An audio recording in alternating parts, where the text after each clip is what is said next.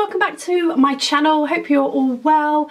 Welcome to all my new subscribers and welcome any new viewers. So today I will be doing a rate and review on a makeup company called Arbonne. So I have a girl called Rachel Singers on my Facebook and she kindly sent me some products through. So I'll just tell you some information about the company before I start the rate and review first. So a little bit of information about the products so you know exactly what you are using. All Arbonne products are from Swiss heritage, making them ultra premium. Made to European standards.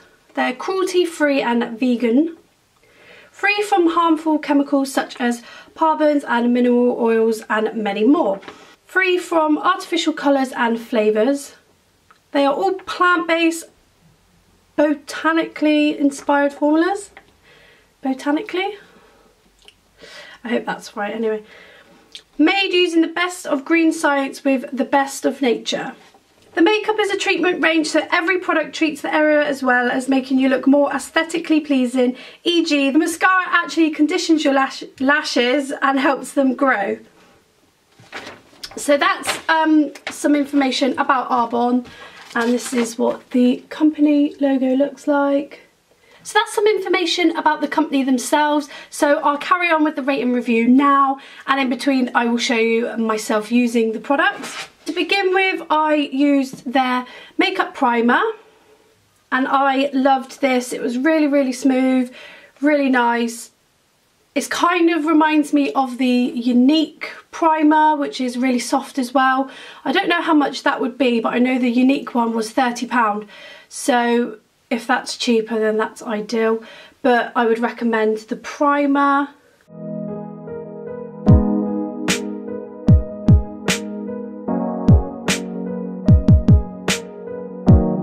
Then I went in with this eyeshadow palette, which was just only 2 colours, which is why I did a soft, natural look on my eyes today.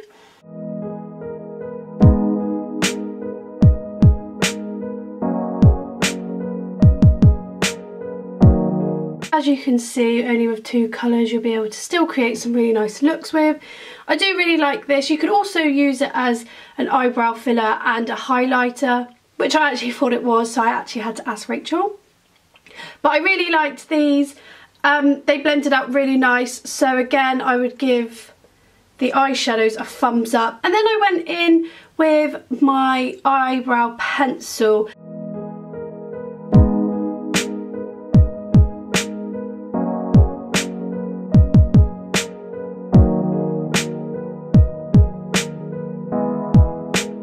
Eyebrow pencil kind of reminded me of the Anastasia Beverly Hills eyebrow definer, but this reminded me a lot of it with the spoolie brush on the end and with the tip.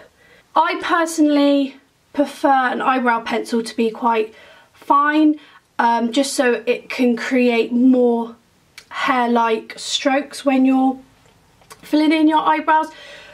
The eyebrow pencil was good. Obviously it's done a good job with my eyebrows today, but I personally would have preferred it to have a thinner tip. But that's just my personal preference. But I would give it a thumbs up, but just personally, I would prefer a thinner tip.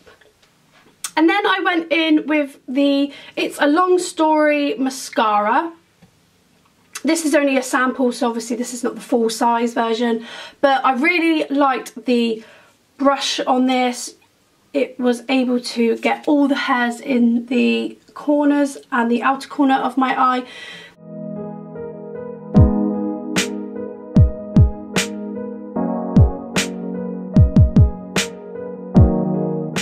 And it made them really nice and long and luscious. So I would give the mascara a thumbs up too. Then I went in with their liquid foundation in the shade Honey. Again, this is only a sample pot that Rachel gave me, so this isn't obviously the full size version.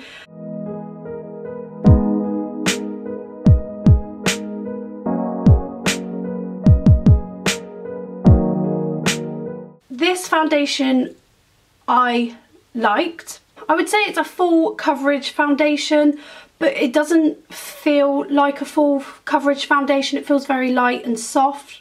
I also used it as a concealer under my eyes on top of my first layer of foundation, and it worked out pretty nicely. All my blemishes are covered up. So I would recommend the liquid foundation if you are looking for a full coverage foundation that you don't want to feel too cakey in. So that is a thumbs up. And then I went in with the mineral powder foundation in Radiant. I personally don't use powder foundation. My skin doesn't like it as it sets in my pores quite deep and it shows my pores off.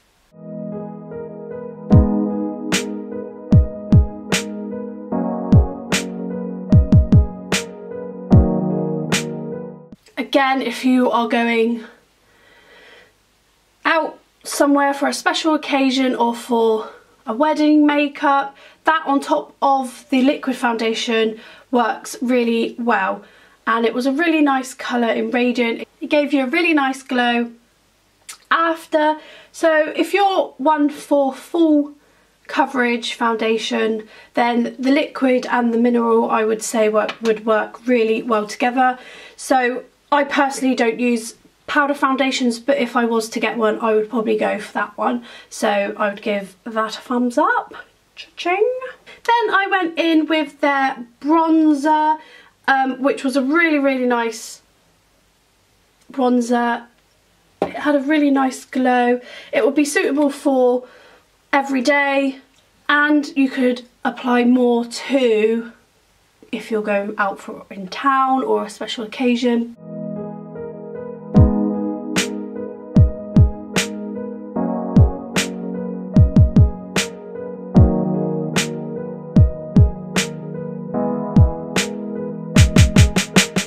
It blended really nicely and I did a small contour with it. I would give the bronzer a thumbs up. If you're looking for a good bronzer, then this one would be ideal. Then I went in with the blusher, which was a really nice shade, perfect for every day. It wasn't too overpowering. It just complements the look perfectly and it blended out really nicely. So I would give the blusher again a thumbs up. And then I finished my face makeup with the finishing powder. Because I had quite a full coverage liquid foundation and then mineral foundation on top, I didn't want to put it everywhere and go a bit too heavy with it because again I don't want to look cakey, but this was perfect just to highlight with, so I did the tops of my cheekbones.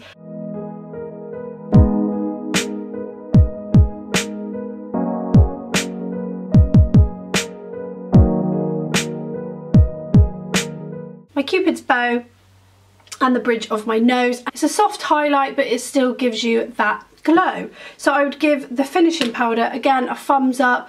All the products seem to be amazing. And then I ended with their lip gloss, which is in shade Colour.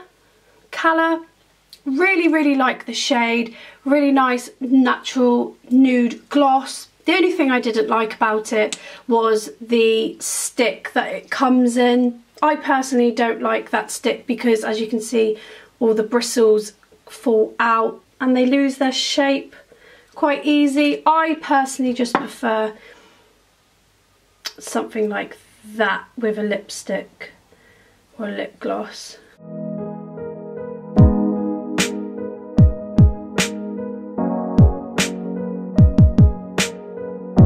But really liked it, so I'd give the lip gloss a thumbs up as well. So all in all, I would give the cosmetic company Arbonne a big thumbs up.